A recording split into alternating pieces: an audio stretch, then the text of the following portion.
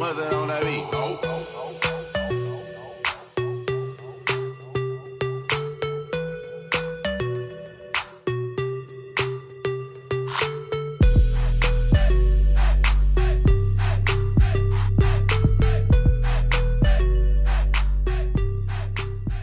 Hey guys, welcome back to my channel. Today I'm finally back with a DIY video. I've missed doing DIYs for you guys. So for today's video, I'll be showing you guys some home decor and home organization DIYs. I found some inspiration from Target and from Pinterest. So if you guys do end up liking this video, please make sure to give it a big thumbs up. And if you guys are not subscribed yet, make sure and go ahead and press that subscribe button to get more videos from me.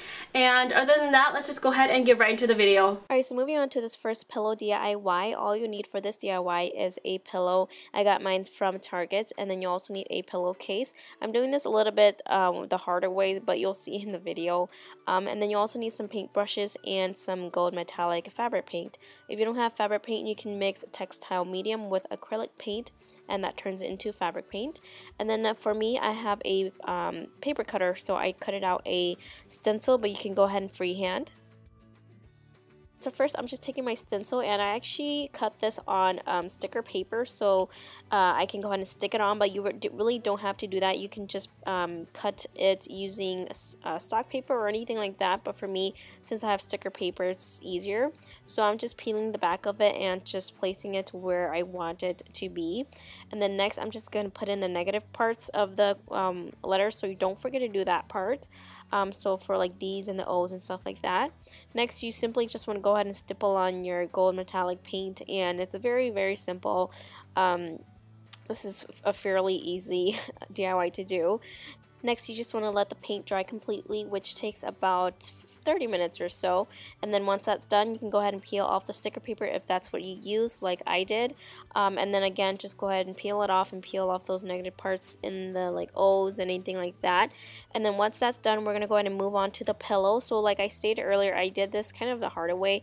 I just got a pillow because I wanted the cushion on the inside, and I wanted to be able to remove that pillow cover. So here I'm just taking out half of the cushion so that I can go ahead and cut the pillowcase down to size to match the cover here, if that makes sense. And then I just put the cushion back in and just use a hot glue gun to close that one end that I cut up. And then once that is done, you have your pillow that you can go ahead and insert into your already painted pillowcase, and you're done with this DIY.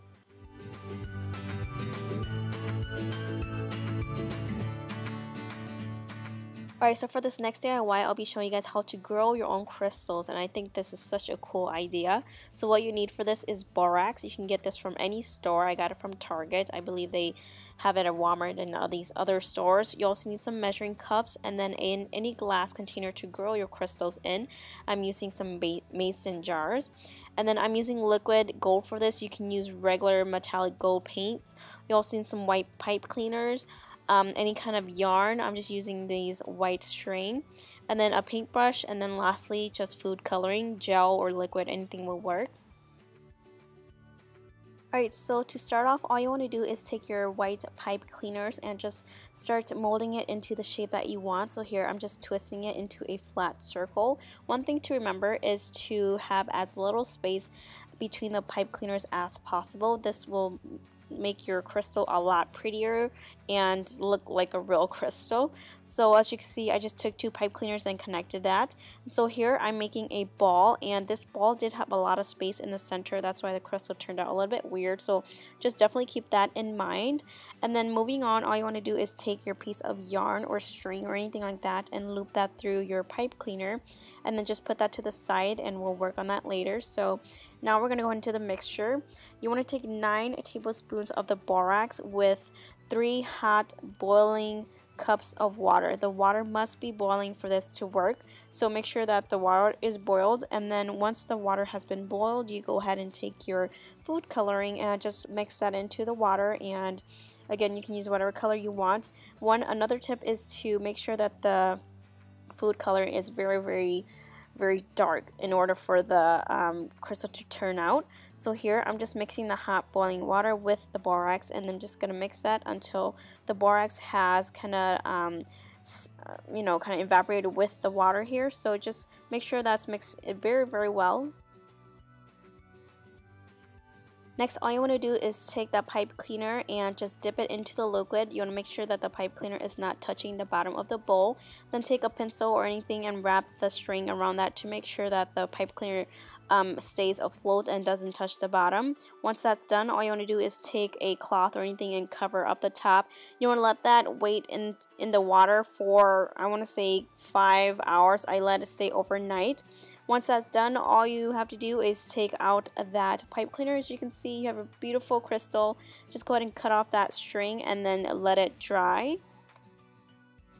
So here I'm just taking the crystal and just tapping it onto tissue paper, and I'm just going to let that dry. So here you have a beautiful piece of crystal, and I just love the way it turned out.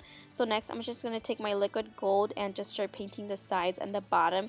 This part is totally optional, but I just thought it was really pretty.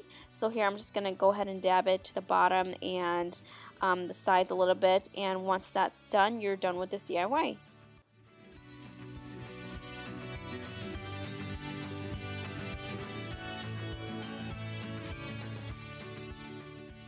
So for this last DIY, I totally made this up and I love the way that it turned out. We're going to go ahead and make this really pretty tray. So all you need is some paint, and I actually decided just to use some gold metallic paint instead of the ones I'm showing here.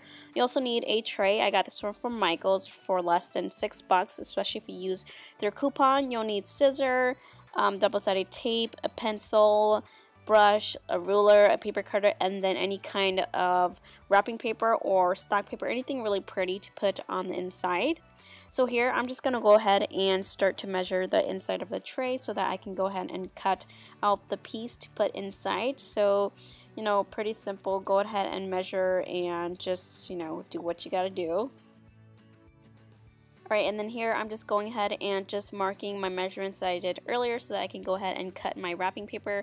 This is a pretty old wrapping paper, that's why it looks a little beat up, but it still turned out really nice. So I'm just using my paper cutter. If you guys don't have a paper cutter, go ahead and just use a pair of scissors. This just makes it easy for me, so that's just what I did here.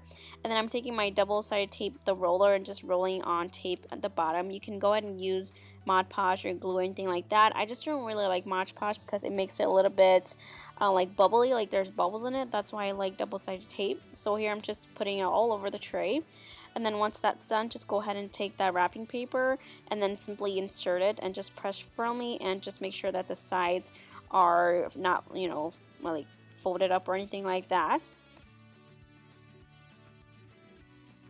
Lastly, just go ahead and paint the tray. I actually should have painted it before putting in the wrapper paper, but I got too excited. But either way, it works out, and I just love the way that turns out. Once you're done painting, let it dry completely, and then you are done with your very decorative, really pretty tray. Alright, so that's it for my video. I hope you guys all enjoyed. If you guys have any questions, let me know down below. Also, if you're not a subscriber, go ahead and press that subscribe button, and I will see you guys next time. Bye!